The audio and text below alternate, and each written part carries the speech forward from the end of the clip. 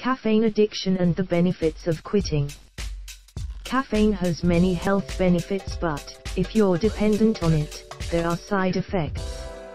Learn all about caffeine addiction and the benefits of quitting. Caffeine is the most widely consumed drug and mood-altering substance on the planet. Billions of people start the day with a caffeinated drink: coffee, tea, yerba mate, energy drinks, or soda, depending on your age bracket and where you live. You probably like the energy, drive, and focus that caffeine gives you. You may savor the taste, the aroma, and the ritual of your favorite caffeinated beverage. But not everyone reacts the same to this ubiquitous stimulant. Some people find that caffeine becomes something they need, rather than something they enjoy. If you feel like you depend on caffeine a little too much, you may have a caffeine addiction. But does caffeine addiction even exist? Is your dependence on caffeine doing you any real harm?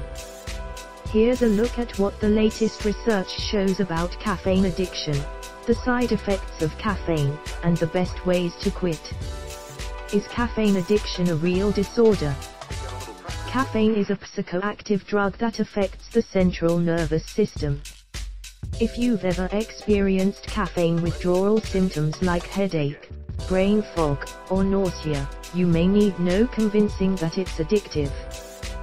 But for years the experts have disagreed as to whether caffeine is truly an addictive substance. Arguments that caffeine is not truly addictive include: unlike hardcore drugs, caffeine dependence does not ruin lives. Caffeine withdrawal is relatively short-lived and rarely serious compared to that of street drugs or addictive prescription drugs. The most popular caffeine delivery systems, coffee and various teas, have long histories of use and offer many health benefits.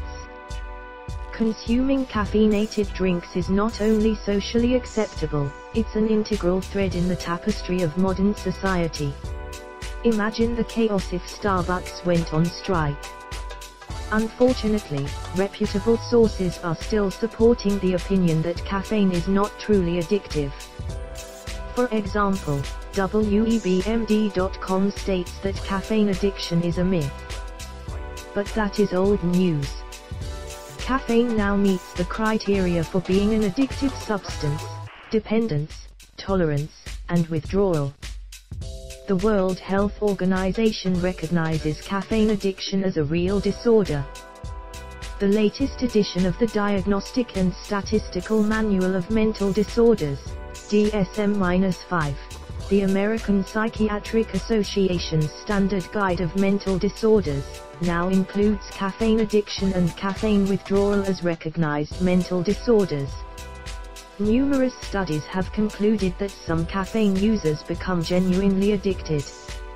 I used to drink 6 cups of coffee a day, probably helped drive my adrenals into exhaustion, along with other things of course. I decided it was time to stop and tried to quit cold turkey, which led into crazy headaches.